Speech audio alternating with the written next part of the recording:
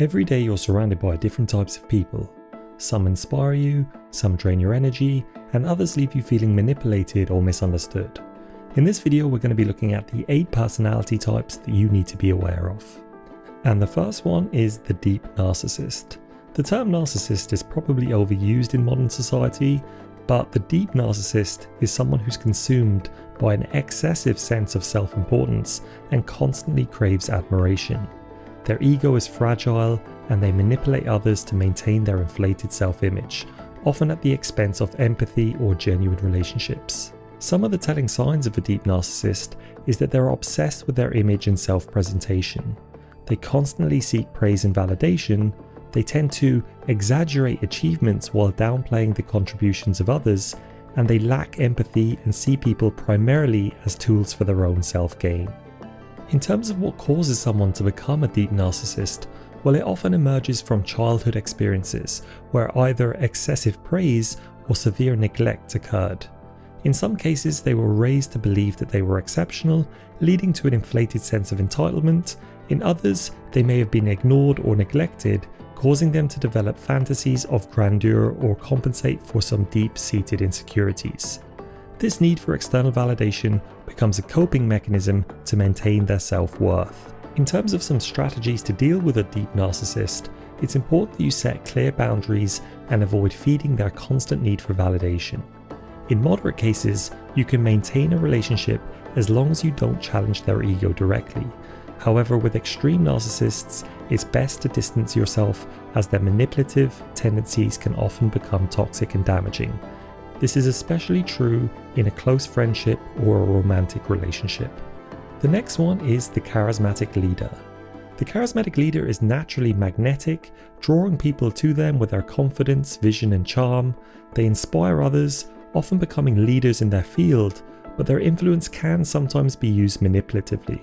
In order to recognize one, look how they command attention in social settings without much effort. They inspire others with their vision and emotional intelligence. They know how to read people's desires and appeal to them, and they can sometimes use their charm to manipulate for personal gain. Charismatic leaders typically come from environments where their social skills were nurtured and they were encouraged to lead. Early success in influencing others can create confidence, but it may also develop as a defense mechanism for those who experienced insecurity in childhood. They often learn to command attention and admiration as a way to protect themselves from vulnerability. In terms of dealing with these types of people, appeal to their vision and collaborate with them, but set boundaries to prevent being drawn into their personal agenda. In moderate cases, they can be inspiring leaders, but if they begin using their charm to manipulate, distance yourself to avoid being controlled. The next one is the victim.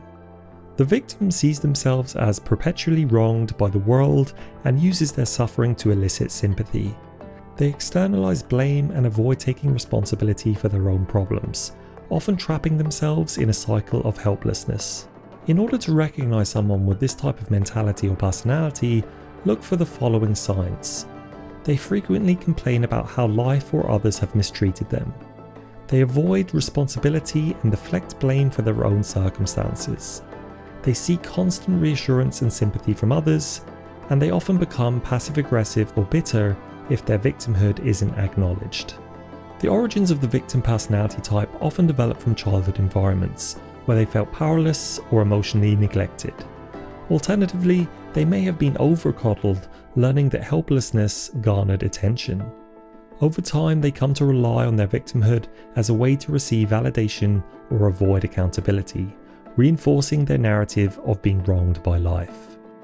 The best way to deal with people with these traits is to acknowledge their feelings without enabling their victim narrative. Encourage them to take responsibility and focus on solutions rather than blame. In moderate cases, guiding them towards problem solving can be effective, but in extreme cases, you may need to set firm boundaries or disengage as their constant negativity can become draining. The next one is the pleaser. The pleaser is driven by a desire to keep everyone around them happy, often sacrificing their own needs in the process. They avoid conflict at all costs, seeking validation through helplessness and approval, but this can also lead to resentment when their efforts go unrecognized. To help you spot these types of people, look for the following signs. They're overly accommodating, often at their own expense. They avoid conflict and go out of their way to keep peace. They seek constant approval and validation from others, and they can become passive-aggressive or resentful if their efforts aren't appreciated. Pleasers typically grow up in environments where love and approval were conditional. They may have learned to value others' needs above their own in order to gain attention or affection.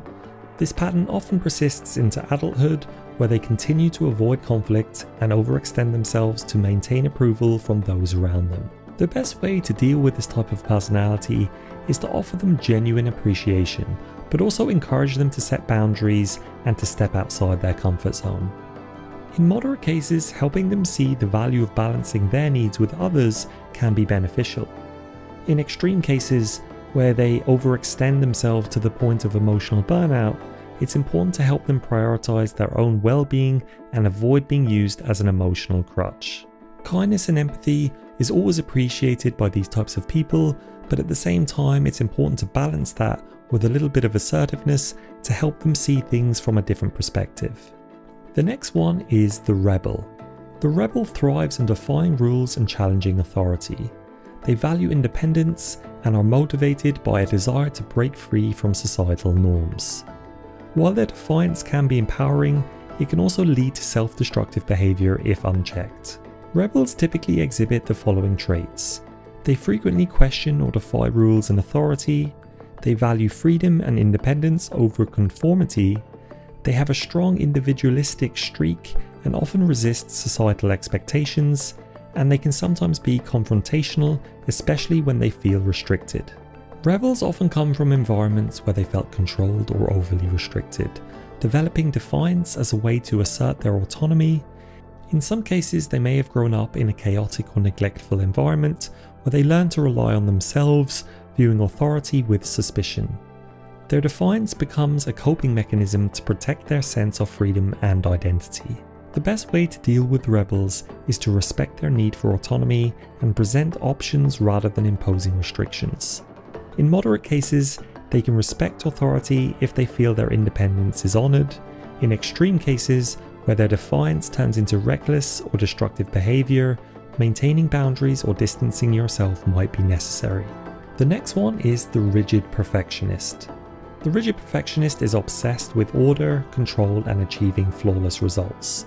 Their attention to detail can make them highly effective, but their inflexibility can also create tension and frustration when things don't meet their high standards. In order to help you recognize one, notice the following. They're extremely detail-orientated and focus on precision. They are quick to criticize mistakes, both in themselves and others.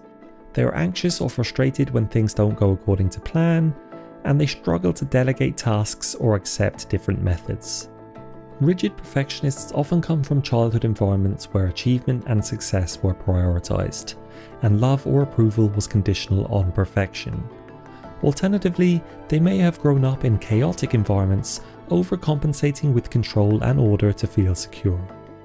This drive for perfection becomes a way to avoid failure or criticism.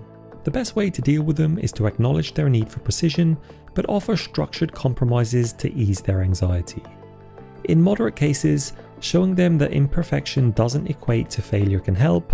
In extreme cases, if their rigidity becomes toxic, you may need to set boundaries to protect your own well-being. The next one is the manipulator.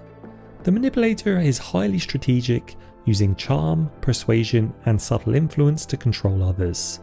They often twist situations to their advantage, exploiting others without them realizing it, and may act in a duplicitous manner to achieve their goals.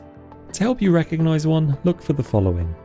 They are skilled at using charm to manipulate situations. They frequently tell half-truths or obscure their real intentions. They present different faces to different people, keeping them off balance. And they tend to view people as tools to be used for personal gain. Manipulators often come from environments where power dynamics were central to survival. Whether from emotional instability or fierce competition, they learned early on that influencing others was key to maintaining control. In adulthood, manipulation becomes their primary way of navigating relationships and situations, often with little regard for others' well-being. The best way to deal with one is to maintain strong personal boundaries and be wary of their charm. In moderate cases, recognizing their tactics and keeping your distance can prevent you from being manipulated, but in extreme cases, where their influence is damaging or deceitful, disengaging completely may be the safest course of action. And the last one from this list is the Detached Observer. They are emotionally distant and prefer to observe from the sidelines rather than engage. They are highly introspective and logical, but often struggle with forming deep emotional connections. They are also more comfortable analyzing situations rather than participating in them. Detached observers typically exhibit the following traits.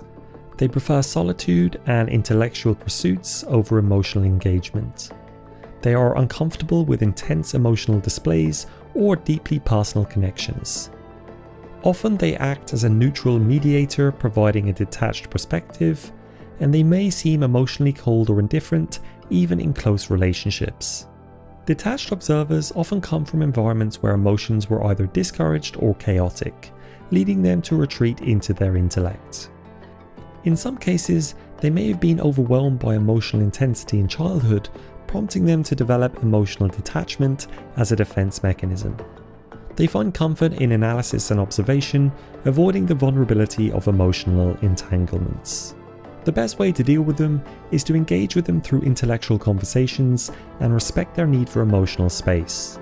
In moderate cases, they may be encouraged to open up gradually, but in extreme cases, they may never fully engage emotionally. If you need emotional validation, it's important to recognize that they may not be capable of providing it, and you should look to someone else. So this completes the list of the 8 personality types that you should be aware of, but it's important to know that this list isn't exhaustive, and it doesn't necessarily mean that everyone fits into one of these 8 categories. This is simply a collection of different personalities that exhibit different traits that may be relevant to you or to the world more generally. Anyway, I hope you found this video interesting or informative. If you did, I'd really appreciate if you could like and subscribe, or even leave a comment down below and let me know any specific feedback or anything about this video that you found interesting. Thanks for watching, and I'll see you in the next one.